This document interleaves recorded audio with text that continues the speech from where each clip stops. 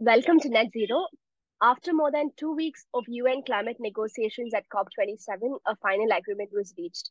The deal includes a historic provision to set up a fund to support developing countries that are particularly vulnerable to the adverse impacts of climate change. How hopeful can we be about the world's collective progress towards net zero? And what are some of the main challenges we still face? Omnia El Omrani was the first official youth envoy for COP27. It is my pleasure to interview her today about her takeaways from the conference. My first question for you is, following the COP27 summit, how hopeful are you about our collective progress towards net zero? And what do you think are some of the main challenges we still face? First of all, thank you so much for having me.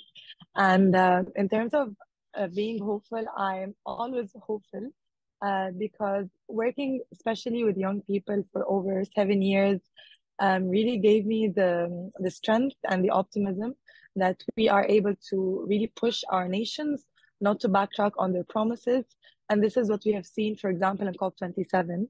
For over 20 years, many young climate activists as well as civil society were really pushing for the loss and damage agenda. And for the first time in history in Egypt, it has been not just adopted as an agenda point, but a loss and damage fund was developed.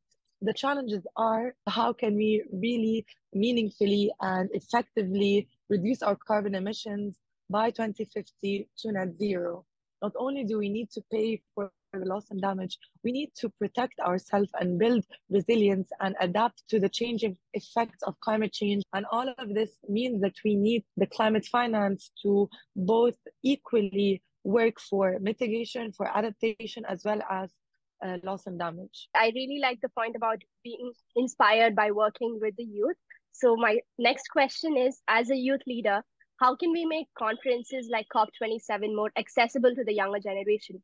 And how do we disseminate the information that COP27 and conferences like that generates and inspire active participation? That's a great question because COP is and other conferences are such a complex multilateral process that many young people see that it's very slow. Negotiations are not going as urgently as it needs to be. During COP27, for the first time, we worked together with the presidency and the youth constituency to really integrate in the outcome decision of COP27 the mention of children and young people. And the way that we were mentioned is that we need to have young people integrated in the national country delegations. But we also created for the first time at COP27 the youth-led climate dialogue.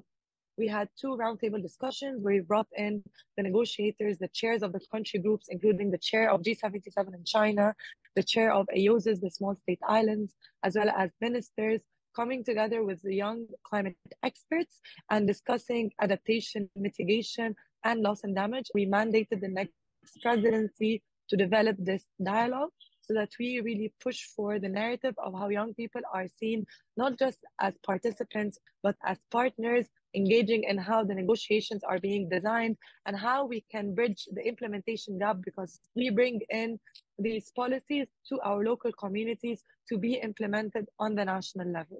Speaking of roles of countries, what role does Egypt play in the global climate agenda, both environmentally and collaboratively?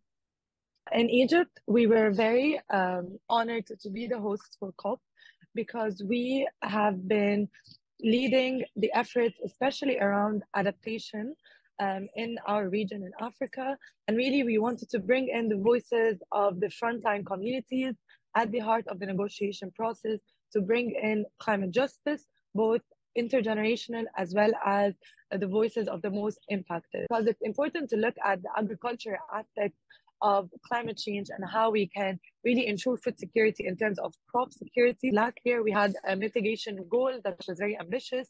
We were working on how to achieve this goal, but we also wanted to do the same for adaptation.